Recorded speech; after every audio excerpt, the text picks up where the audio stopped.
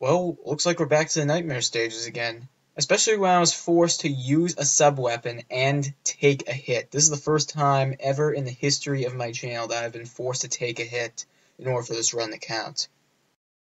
This stage gets a 9 out of 10, and I only expect things to get worse from here. But first, let's focus on this level. The first room, for the most part, wasn't too terribly bad once I got the hang of it. However, those fucking death swingers were a real pain to get by. Definitely. It actually required me to use a sub-weapon in order to get by. That really frustrated me, because I tried to get through without using any sub-weapons at all, and if I'm forced to use a sub-weapon at all, my main goal is to get through with taking no damage. And well, that's where the second room comes in, and that was an even bigger problem. Not only was I forced to try and use a sub-weapon, keyword try to use a sub-weapon as much as possible, I found there was no possible way I could have gotten around him at all. Unless I used a super sub-weapon, but I'm not allowed to use those, so I just took a hit and just went through.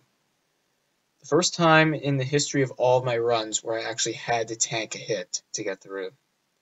That is heartbreaking. The only easy part about this entire stage was the bosses, and that's the only reason why this isn't a 10 out of 10. The bosses are so easy, they don't even contribute. And the final boss of the level, Princess of Moss, it's somewhat similar to fighting Zafbash from CV4.